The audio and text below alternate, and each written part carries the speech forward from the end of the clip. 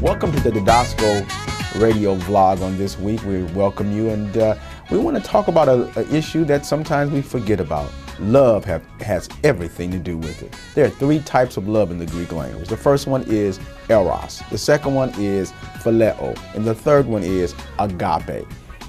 Agape is the love from the Greek word agapao. That's the love that Jesus Christ did for us when he walked the Via Dolorosa and gave his life a vicarious substitutionary offering for you and for me. Today, no matter what your problem is, remember that Jesus loves you, and I do too. You've been listening and watching the Didasko Weekly Vlog. Shalom.